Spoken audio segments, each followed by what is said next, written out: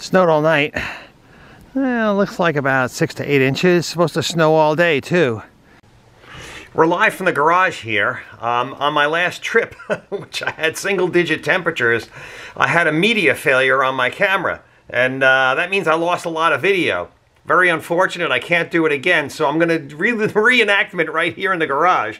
So one of the big challenges when camping in cold weather is, of course, keeping your water liquid. It can freeze very easily. Now, there's a couple of ways you go. One way is warmth conservation, right? You try and conserve the water that the temperature that the water has and prevent it from freezing that way. And it's a losing proposition. It'll work for a weekend, but if you're out for 8 days like I was in single-digit temperatures, eventually it will freeze. Now, a good example of that, one idea I had a couple of different ideas.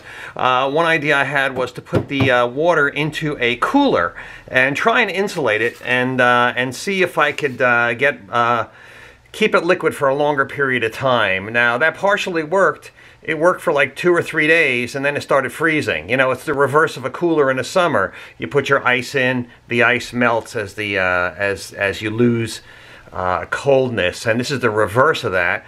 As it's out there longer, the cold penetrates the cooler and your water will eventually freeze. I think I got 2 or 3 days. As soon as I saw a bottle start to freeze, I would drain it into a larger container, and I worked through it that way. So that was kind of a fail if you're out. It's good for a weekend, but it's a fail if you're out for a couple of days. So I had another idea. Since the Vistabule has this enormous area down here for storage, I normally put my refrigerator in there. I tried putting water bottles in here, and that was partially successful. The theory here is that the trailer is heated, and more heat will come back here, you know, when it's running just through conduction, etc. It'll come back here and keep this a little bit warmer. So I brought like 5 thermometers with me, and this in fact did work. I put a thermometer in here, and it got down to 27 at night, which was considerably warmer than it was outside. You know, that's with the hatch closed and everything. Outside it was single digits. Lowest it got was 7, but I had several nights of under 15 degrees, 11, 9, 10, you know, it was very cold. So that worked, and what I noticed was the bottles back here at the rear, they stayed totally liquid. The one bottle up towards the front got partial ice, but it was not bad at all, and I was able to use all that water and keep it liquid, and it worked. Now, that's in the temperatures I was in. If you're in colder temperatures, you know, maybe that's not going to work out. I would close this all up at night.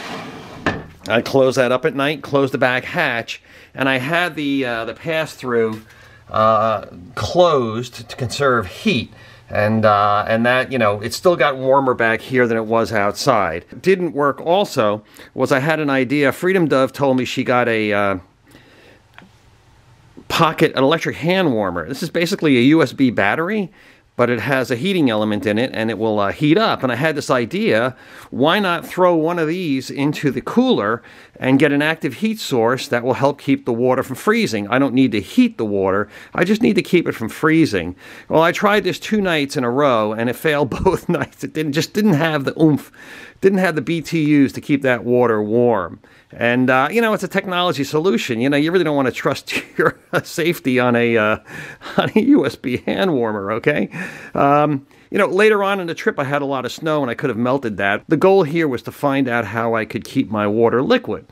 So what did work was a very low-tech solution, and it's a hot water bottle. And, you know, hot water bottles are in use for a lot of different things. Of course, when I went to buy it, it didn't say hot water bottle. Doesn't say hot water bottle. I was able to heat this up, put it in, get it pretty hot, not super hot because it'll melt the plastic, but put that in with a container of water in the cooler, and that kept it liquid for a couple of days, 2 or 3 days, and I was able to repeat that process. I like it because it's renewable. You can keep renewing this if you have propane or fuel. You can heat up some water, put it in here, and it will keep it liquid. And that was a really good solution for me. I like it as a go-forward solution. It's simple enough, and hey, it's a great conversation starter around camp if you still have the hoses, you know what I'm saying? So I love sharing these trips with people, and you can really help me by clicking like.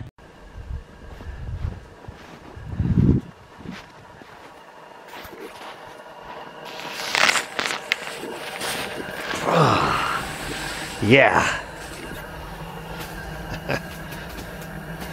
Nice.